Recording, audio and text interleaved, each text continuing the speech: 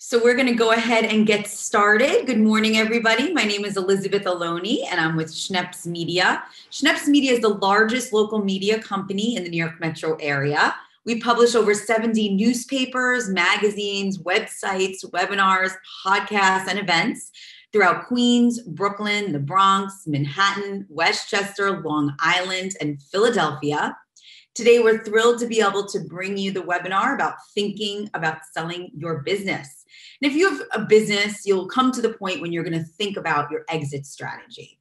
And today we have an expert who's devoted his work to helping business owners develop and implement a successful exit strategy. Let me introduce you to Mark Kravitz. Mark is the managing partner and founder of Align Wealth. Mark offers financial solutions with a decidedly human touch. He brings a consummate investment acumen to the full range of clients' challenges, supplemented by considerable insight in exit strategy. His knowledge of financial investment and exit planning has helped clients through difficult economic and market cycles. Mark holds a certified financial planner designation, as well as a certified investment management analyst designation from the Wharton School of Business. He specializes in exit planning and achieved the prestigious accreditation of Certified Exit Planning Advisor from the University of Chicago's Booth Business School. He's a founding member and president of the New York chapter of the Exit Planning Institute. He's helped over 100 business owners, families, and individuals get ready for and go into their own exits. We're lucky to have such a professional with us. Welcome, Mark. Thank you, Elizabeth. Great to be here. Thank you so much. Wonderful. So, Mark, you've helped so many business owners exit their business successfully. And before we get started, I want to know what drives you? What is your why for what you do? Well, good question. Thank you for that. My why is my dad. My dad, similar to a lot of Americans now, came from another country, Poland, and then he went to Cuba, and then came to the United States, and really came with nothing. And he came to New York as a late teenager, and he worked his way up over a period of time in the garment industry, and eventually he started his own business. And he had about 10, 12 people that had worked for him, and was doing pretty well. But unfortunately, there was no exit planners in that industry. There was no one to tell him, hey, listen, the industry is changing, things are changing, that whole industry is going towards China, and that maybe he should monetize his business. So the unfortunate thing was that he eventually lost his business and had to liquidate his business. And that was very trying times in the Kravitz household. And so I saw that. And it was soon after that, that I really wanted to dedicate my time and my efforts and my knowledge to try to help business owners get a much better outcome. Well, that certainly is a very important why, seeing the downside of not doing it really inspires you to help make sure others aren't in that same boat. Thank you for sharing that personal story. You're welcome. What exactly is exit planning? Well, I'm going to share my screen, and I think this will help explain that. Terrific. So exit planning is a business strategy.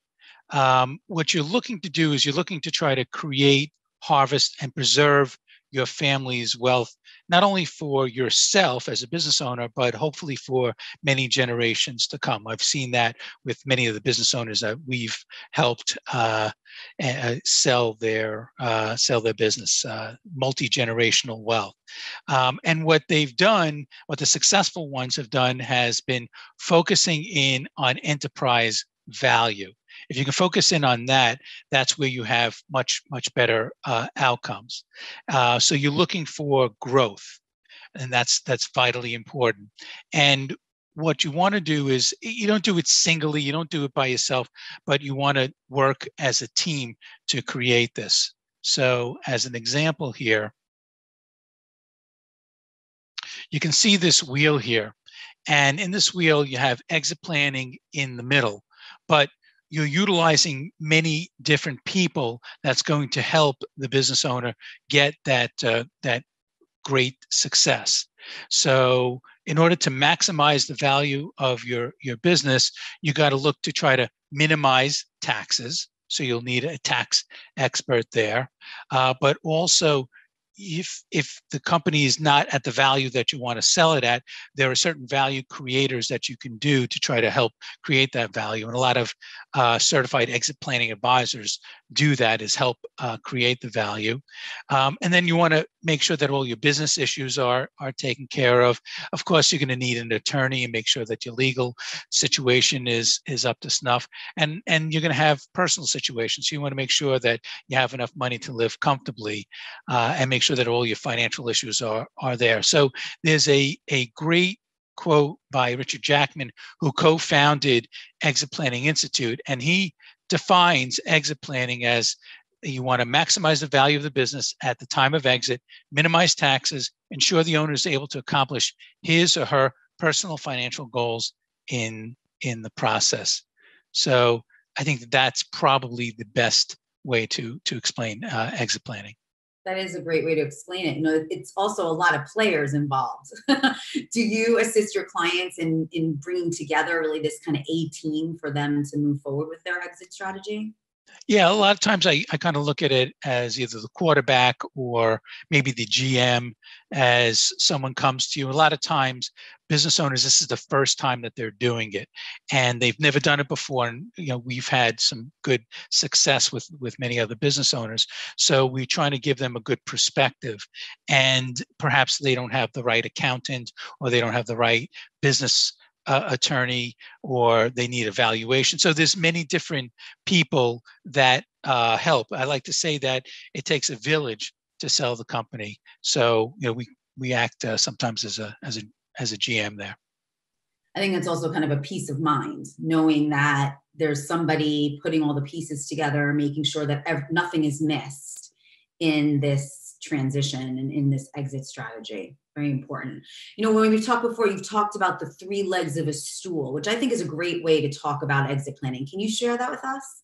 Absolutely. I'm going to go back to the screen here. Great.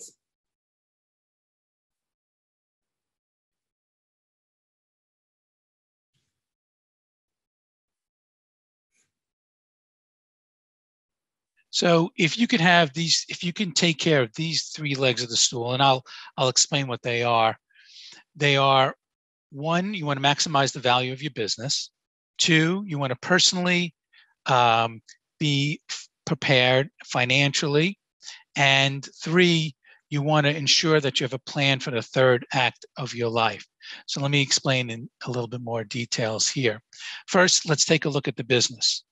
You want to do a business valuation. So you want to make sure you know, or you get a good understanding of what the value of your business is. There's many different ways and places and things, and we'll talk more about business valuations a little bit later. And that might give you an idea of what the financial health of your company is. And should you want to grow the company, should you not be ready, a lot of the certified exit planning advisors or people can help you do what's called 90-day sprints. So you have different areas of the business that you want to correct. You do that in 90-day sprints. You don't put all the list of things that need to be corrected and try to do it all at once. You take one thing at a time. You do a 90-day sprint. You finish it, go to the next 90-day sprint, then the next one, and the next one. And soon you're creating great value for the company. Another thing you have to be very aware of as a business owner, that the business owner is not too involved in the company. So I was talking to a business owner a few years ago, and he was doing great, making a lot of money, and his revenue was $50 million, and he's thinking, oh, you know, I'll just sell this company for one-time revenue. I'll get $50 million. And after looking at the company, he said, you know, what do you think the value is? And I said, you really don't have much of a value. And he was taken aback. He goes, how could I not have that much of a value? And I said, okay, so let me ask you a question. Who's your top salesperson? Oh, that's me. I'm out there. I'm doing all the selling. Okay, great. Who's doing all your financials, all your financial work? Well, it's me. I do all the financials. Okay. Who's running the company? Who's running the company? I'm running the company. And meanwhile, the business owner was doing everything. I said, hey, when's the last time you took 2 weeks off? 2 weeks off? Are you crazy? I can't take 2 weeks off. I said, well, until you can leave your business for 3 months, 6 months, until you can leave your business at least for 2 weeks, you don't really have a business. So you can't have all that relying on one person. Because if you think about it, if someone's buying your business and you're leaving, okay, that's it. The business is leaving with you. So you have to think in those terms. So let me go back to sharing the screen. That's a good point. I think people have to analyze, how much are they doing and start weaning themselves off. Correct. That's a big thing. And it's very, very difficult for someone that might be doing the same thing for decades. It's a very difficult thing. It's worked for them. I mean, like this example here, this gentleman has quote unquote a $50 million business and it's worked. So now you have to find a way to make it work without you. Right. I mean, God forbid what happens if something happened to him. There goes the business. Mm-hmm. Another thing with the business that you have to consider is predictability of your earnings. How predictable is your earnings? If you have a great year one year and a bad year the next year, that might not be as palatable to a buyer. You have to look at your personnel and your management. And then what is your succession plan? So we just talked about the business owner that was there and doing everything. Got to make sure that there's a succession plan. Whoever's buying the company will probably be looking there. You want to make sure that all your systems are in place. And also risk management. If there's a lawsuit or there's things out on the company, don't try to hide it. Don't hide anything. People, the buyers, there's professional buyers that are out there that will find it. So that's not all the business considerations. That's just some of it. So that's one leg of the stool. Another leg of the stool is your financial considerations.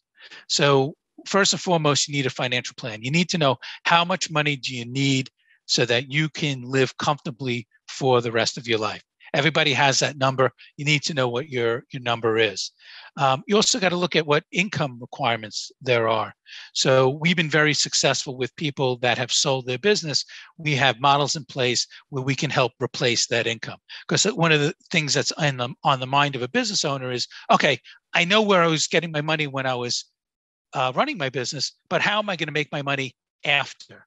So we have some great models in place that we've had. So income requirements and getting income after you sell is a very important thing.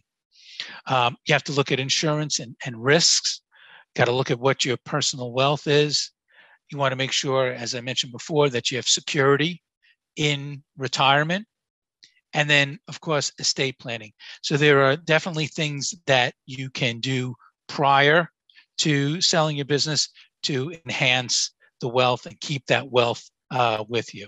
So that's the second leg of the stool. And that doesn't just end there. There's a lot of other intricacies in there, but I wanted to give kind of an overview here of the three legs. And then the third leg of the stool is your personal considerations. And a lot of times I think that the failure of business owners comes right here. They're not prepared emotionally. They're not prepared for the next part of their life. So you want to talk about things with your family and friends. And quite frankly, for some business owners, their self-worth, their identity is with the business owner. So they might belong to a club, they might belong somewhere, or they go to a religious place, a temple or something, and they say, oh, yeah, there's the builder. That person builds homes. So there's the builder, right? Or they own an automobile dealership. Oh, there's the dealership person. So they're identified with that. And then all of a sudden they sell and they might feel that they lack an identity there. So that's another reason that people actually don't sell, because they're identified with their business. And what we see often after the sale of the business is that they're looking to be more philanthropic. And a lot of it depends upon their health. So health is a very, very important thing. So you want to make sure that you're healthy, you have fun upon your next phase, and then of course religion and your beliefs and things like that come into play. So it doesn't it doesn't end there, but that's part of what gives you an overview of the three legs of the stool. And if you can get those three legs of the stool correct, proper, you're going to do great. You're going to do fantastic. Yeah.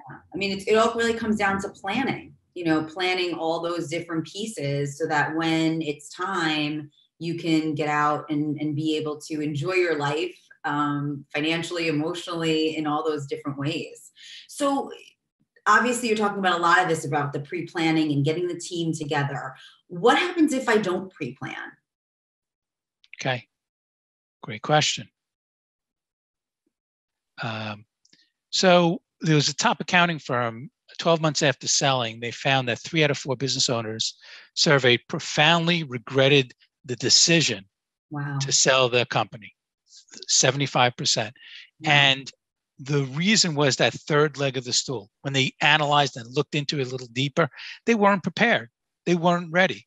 So a lot of people that I talk to, when we talk, I talk about thinking about after you sell. What are you going to do? Think about that. I tell them to go to a park bench, go somewhere away from everything else, close your eyes, think about what you're going to do.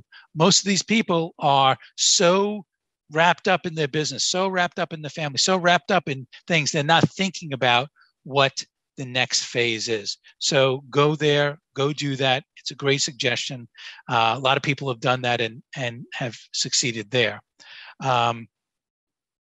Also, you have to look at it if it's from a family standpoint. You have to be prepared. A lot of families out there are not prepared, not ready to go to the next generation. So little Charlie or little Jane were ready to take over the business. That's all they talked about. The parents talked about, oh, you're going to be taking over the farm, or you can take over the business. And little Jane, and they're not prepared. Maybe Jane wanted to be a rock singer. I don't know. They wanted to do something else, but it's always talked about by the family. And no surprise, all of a sudden, Jane or the son takes over, and all of a sudden the business goes down. So we encourage our families to have these good conversations. We've had these conversations together with the family, and a lot of times they don't talk about it. It's amazing. They just talk about how you're going to come and you can take over the business. You can take over the business.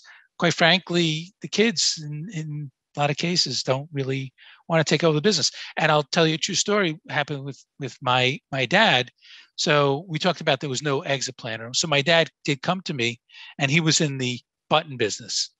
He was what's called a jobber. He was in the button business, and he came to me and says, "Do you want to, come in and take over the business?" There was no way, absolutely no way. I wanted to be in the button business. Are you kidding me?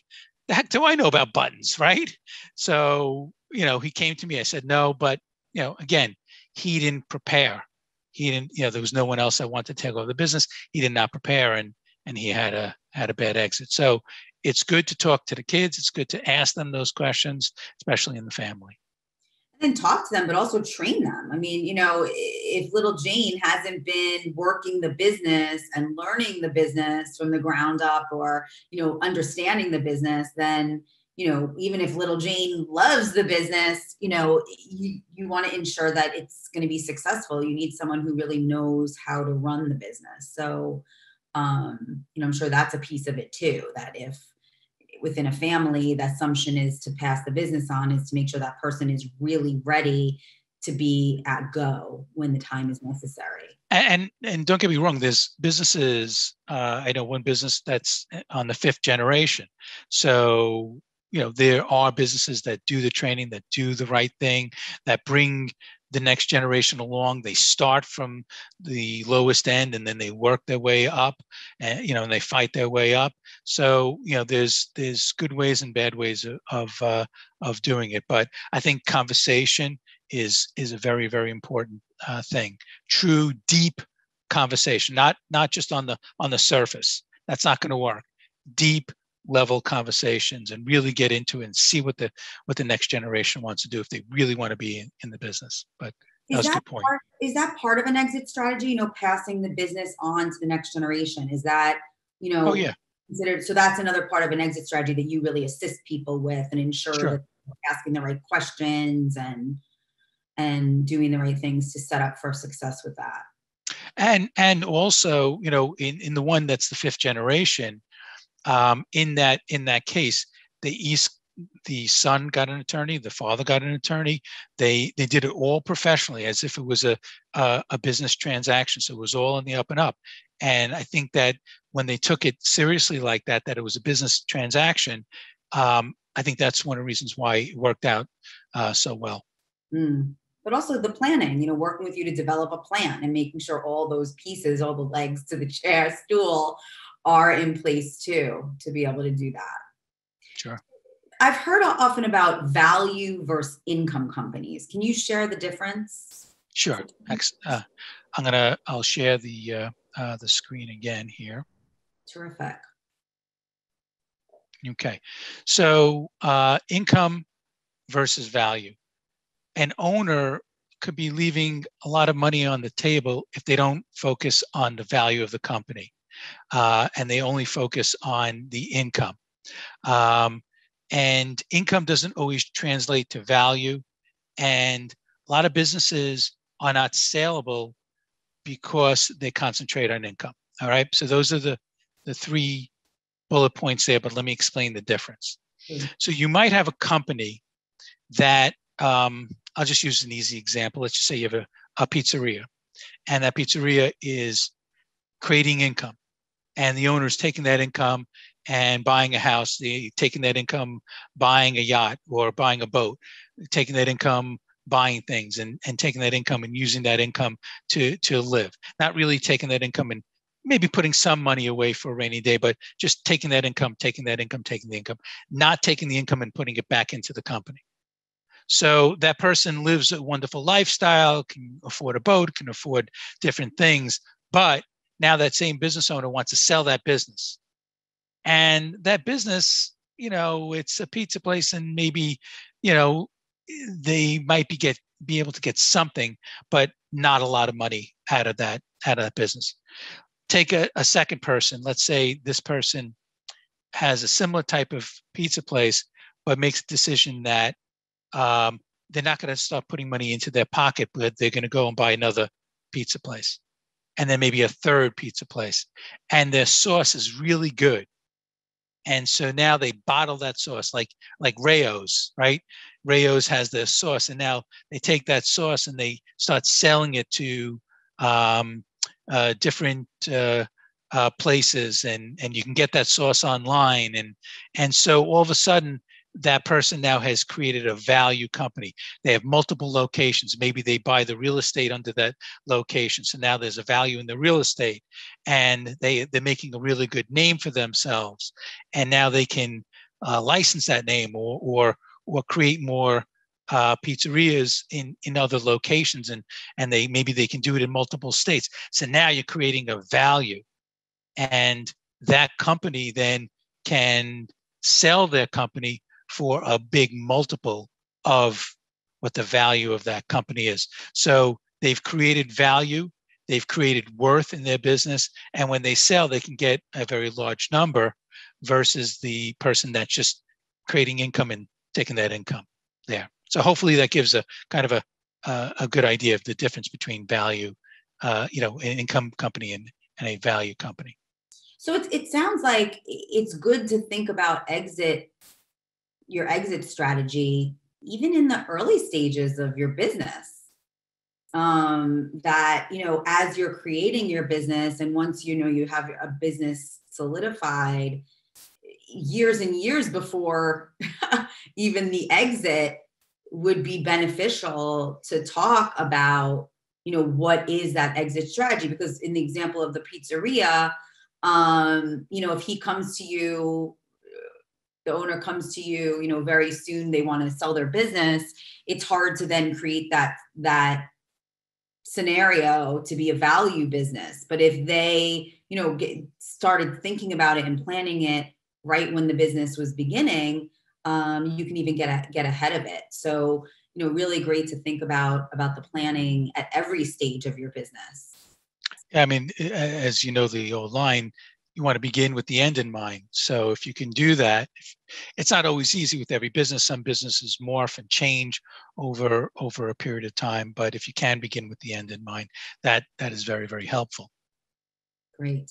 So let's say someone does want to plan and they're meeting with you to talk about that. How long should it take to get from, what's the timeline to get from, the planning to the closing of the exit? Okay, I'll share my screen again. So this would be the best scenario. Of course, there's all different situations that happen. There might be a death, a divorce, a disagreement amongst the business owners. But outside of that, just preparing for a exit can take anywhere from 6 months to a year. And then if your business is not ready and you want to put in those 90-day sprints and try to get that business ready and build value, that might take a year or more. And if your business is large enough where you're going to an investment bank to utilize them and their services, that sales process could take a year. And then once it's sold, there might be a transition period as well where the owner stays on, and that could be a year or more depending upon what the actual deal is. Sometimes they have the person staying on for a period of time. So total time there is 3.5 years. I mean, that's the ultimate. A lot of times it's a lot shorter period of time, but again, it depends upon the situation. But that gives you an idea of a timeline. Now, I'll also share this with you. So a lot of times is there a right time? When should you exit a business? So I'll explain what this timeline is. So this is a personal timeline. So what a person can do in their 20s, 30s, 40s, and 50s might not be the same energy and the things that you can do in the late 60s, 70s, and 80s. So a person's energy might go down. Their health might go. So you can see here how maybe doing something in the late 50s and the 60s might be a good time. You also have a business cycle, and the business life cycle of a company that can go up and down. And not all businesses stay in business. There was a study done by University of Washington that says in the next 10 years, the S&P 500, half the companies are going to be off the S&P 500. So if the S&P 500 companies, which are huge companies, they can change, your business and middle market businesses can change as well. So a business has a life cycle, and then there's private capital market timing. So the economy goes up and down as well. I think of a client of mine that was preparing for a sale in 2019, didn't have everything ready, and then the pandemic hit, and his business unfortunately got hit pretty badly by the pandemic. He supplies different things for building in the boroughs in Brooklyn and Queens and so on. And there was no building. There hasn't been any building, or very little building happening there. And he saw his revenue plummet. So he went from a very good multiple, where in 2019 into beginning of 2020, his multiple would have been higher. Now the multiple's gone down because the business has gone down. So now he's got to wait years, or he's got to wait a period of time for the cycle to go back up before he'll be able to exit and have a higher multiple. So, there's an old saying, you want to strike when the iron's hot. So if your business is doing well, you're in the right time frame for your age, and then the private capital markets is good, that could be a very good time to be able to exit. Thank you for that. And there's also other things that it can affect timing. For example, with the Biden tax plan going into effect, how does that impact the selling of your business? Okay, yeah, that's a great question. There's a lot of questions on what Biden's going to do. What I've seen in the marketplace is a pickup of people that are looking to sell their business in anticipation of long-term capital gains going higher. Is that going to happen? Is that not going to happen? We'll see.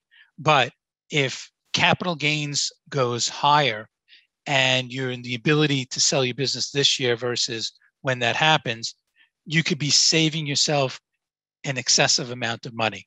So it's something that, as a business owner who's preparing to sell, if you're preparing to sell in a relatively short period of time, what I mean relatively short period of time, between 1 and 2 years, it might be a good idea to at least look at it. Maybe you want to accelerate it, because if the tax laws go through, if there's an increase in capital gains, that could be a big hit to someone selling a business. So that's a great question. So these are just things that you should certainly keep in mind as you're planning your timing and thinking about your timing. And again, these are the kind of things to discuss with someone like you, where what are the things I need to think about? Because sometimes we're so focused on running our business that we're not thinking about some of those outside pieces that are going to affect an exit strategy. It's hard to sometimes focus on an exit strategy when you're so focused on the running of the business. So. And that's a good point. And that's a very difficult thing also for the business owner. Once they make the decision to sell, then you're keeping it private from your employees. You have it takes a lot of work, there's a lot of effort. And so now you're distracted. So you're trying to run the business, but you also have the distraction of trying to sell the business, and there's so much information and work that needs to be done there. So that's just a heads up for business owners that never have gone through that either. It's a good test to make sure your business can run without you. That's a great point. Excellent point. Yeah. So if you start working on this and your business is faltering, put into place some things that can keep your business running without you. Sure. Thank you so much for this information. You've really taken a very complicated situation and topic and helped really bear it down to the most key essential issues and things people should look out for.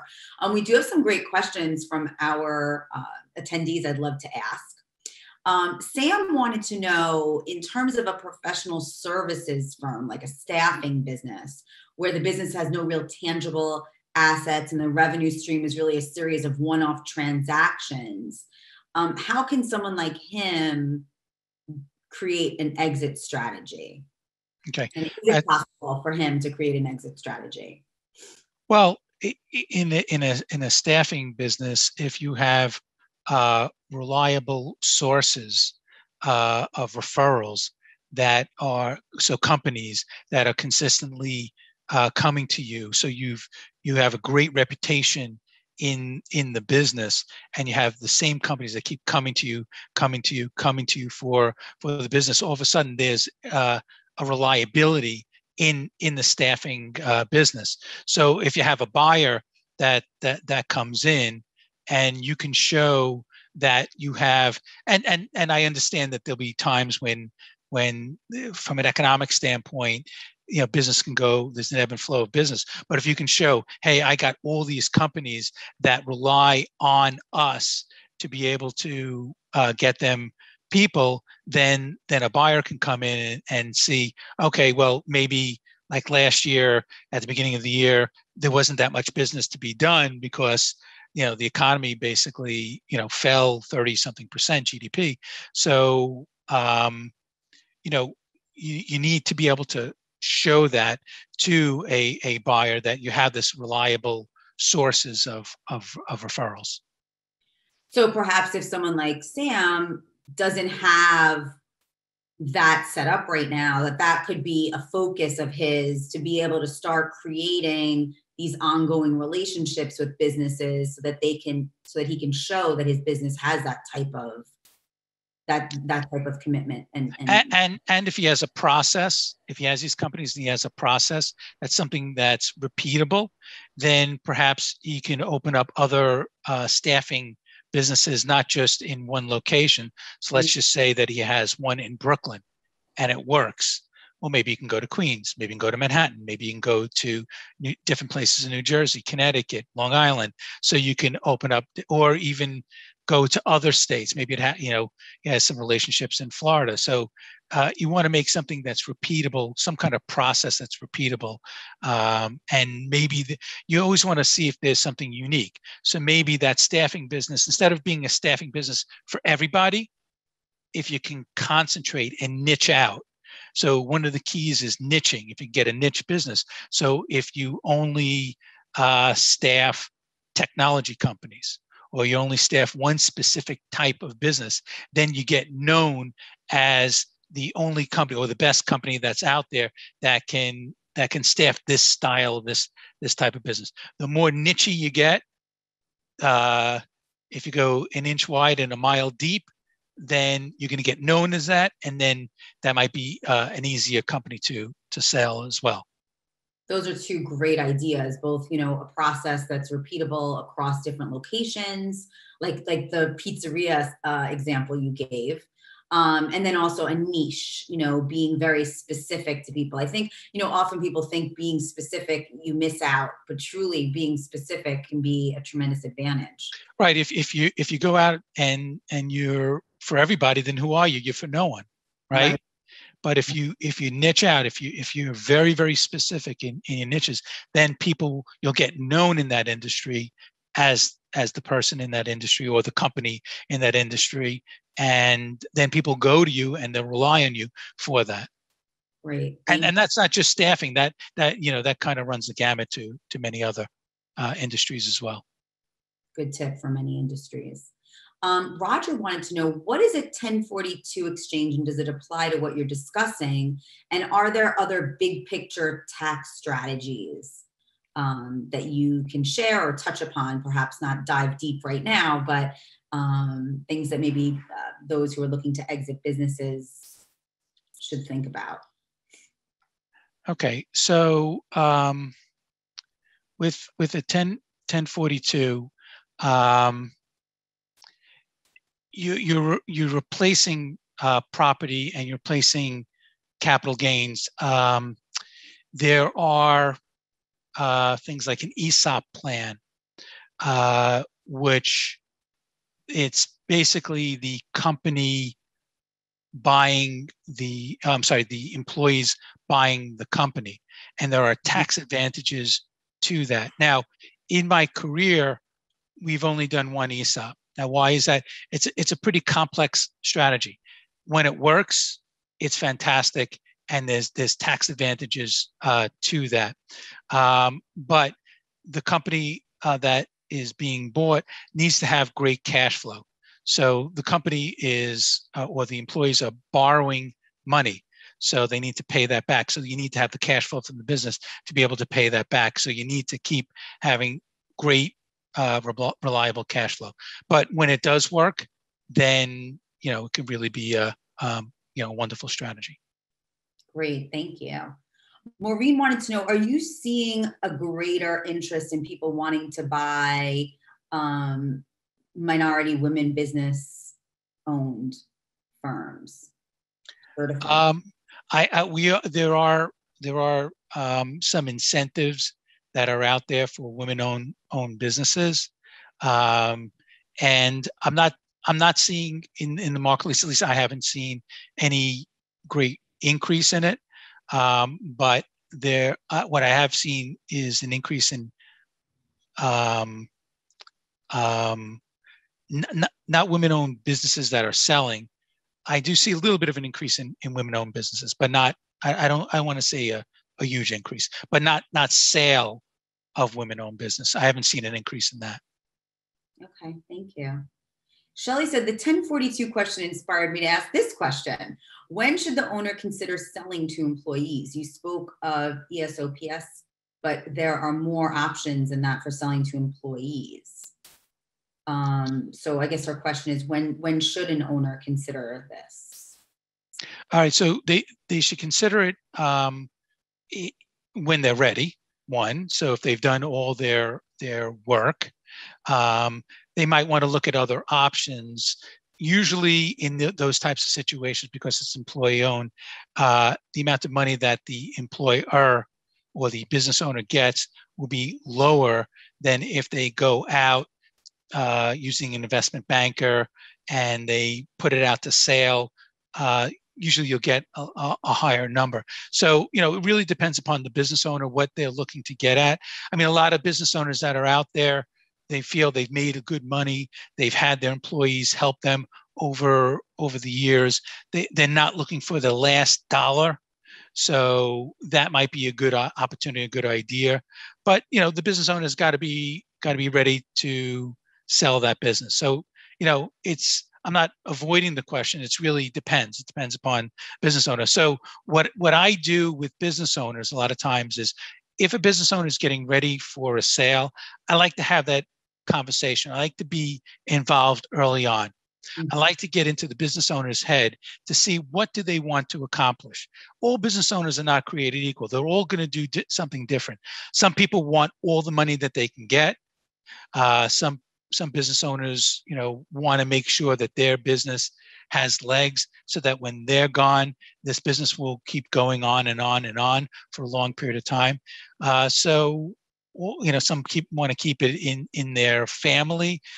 All business owners are different. So I like to get in at the beginning and kind of talk through and learn what their goals are, what they want to do, and talk to them about what they're going to do after they finish.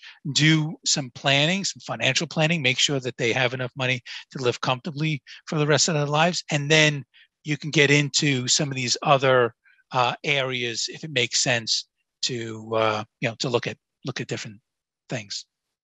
Great. Yeah, it's as personal as each business is, are different people's goals and objectives. We have a question about valuation. Chow wanted to know, my company's been at a loss for a couple of years. What is the guideline for the establishment of the selling price? And I think we have a few questions about, how does one get a proper valuation for their company? Okay. Great question. And something that I will offer the people that's on this webinar. We would do, not for everybody, but we would do a complimentary evaluation for you. So we have a service that can take a look at your business, the type of business that you are, where you're located, and get a kind of a back of the envelope number. This is not a number that you'll use to go to the marketplace with, but at least it'll give you some idea of that valuation. So for that person that asked that question, we can help there. Now, if you want to get a professional business valuation, there's some great business valuators that we utilize, and they'll give you a professional, true business valuation. We're doing one right now for a company where the kids are taking over the company. So the matriarch and patriarch of the family are selling the business to the next generation. They're using the business valuation as the number to utilize to sell. So that we didn't do. That's a professional business valuation. So when you're looking to do something like that, you want to use a professional business valuation. But if you're interested just to get kind of a back of the envelope number, we'd be more than happy to help in most cases. Mark, what's the best way for people to get in touch with you? Okay, so there's a few different ways to do that. You can go, you can see Align Wealth, ALINE. So go on to the website, alignwealth.com. You can send a personal email to me. It's mkravitz, KRAV as in Victor, IETZ, at alignwealth.com. I also have a podcast. I interview business owners that have gone through successful exits and other people that are in the industry that help business owners go through these exits. And it's called Find Your Exit. And you can get that on iTunes or wherever you get your podcasts. In addition, we also, on a monthly basis, I have something called Coffee with Krav. I'll do a little promotion here, Coffee with Krav, where I talk to different people at different walks of life. It's a bit private. So again, if you want to listen to Coffee with Krav, email us or go on alignwealth.com. We'll put you on the mailing list for that. And we also have monthly newsletters as well that we can put you on the email list as well. Fantastic. Fantastic. Thank you for all this information. I actually put that in the chat. The website, Mark's email address, his podcast, and the Coffee with Krav, which is fantastic. And I will also email this to everyone tomorrow. You'll have all of Mark's contact information so that he can support you in your business and your next steps. And as I mentioned, this has been recorded, and you will be able to get the edited version of it. It'll be on the Schneps Media YouTube channel. We'll also email you the link so that you can go ahead and watch again. You can also share it with anyone who missed it, because this is tremendously valuable, honestly, for anyone who's at any stage in their business to, at least, as you said, begin with the end in mind. We're having a lot of thank yous. Thank you from Patricia, very informative. Thank you from Howard. I want to thank you, Mark, for being so generous with your information and helping us really understand the importance of exit planning and how to go about it. So thank you so much, Mark. And I want to thank all of our attendees for joining us this morning into afternoon. And looking forward to seeing you on a future webinar, but please reach out to Mark. We have some more questions people want to answer. You reach out to Mark and he'll be able to help you specifically. Everyone stay safe, stay healthy, and we'll see you soon. Thank you so much. Thank you. Bye-bye. Bye-bye.